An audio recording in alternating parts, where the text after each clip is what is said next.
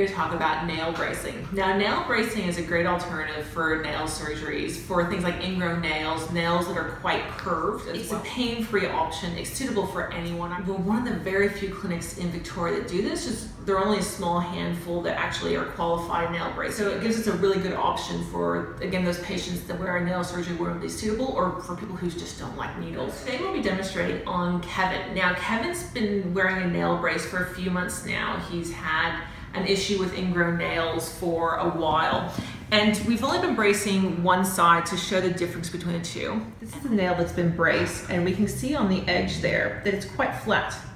If we swap to the other toe, we can see there's more of a curve on this side, and that's helped him a lot to relieve pain and inflammation. He used to get a lot of kind of redness and inflammation in this area, and now, how's that feeling? Oh, it feels better, definitely. Yeah. There are a few different types of braces that we can use. The two that we tend to use most frequently are this one here, so it's quite small, and that one goes over the entire nail, and it works to bring both edges of the nails up to relieve pressure on both sides.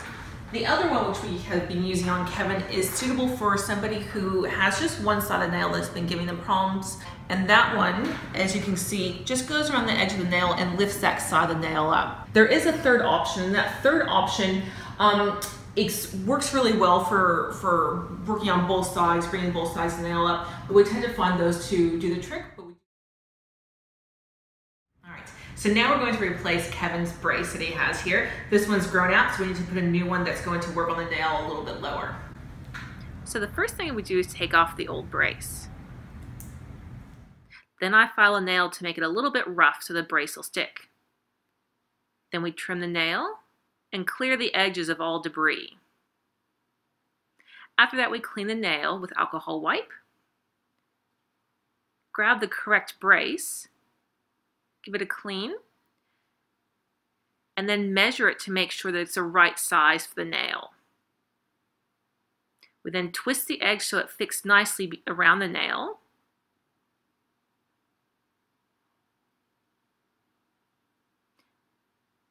Give the brace a bit of a file, clean it,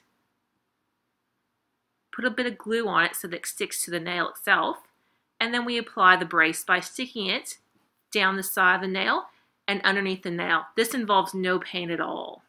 And then we give it a little bit of tension to pull the edge of the nail up and glue it in place.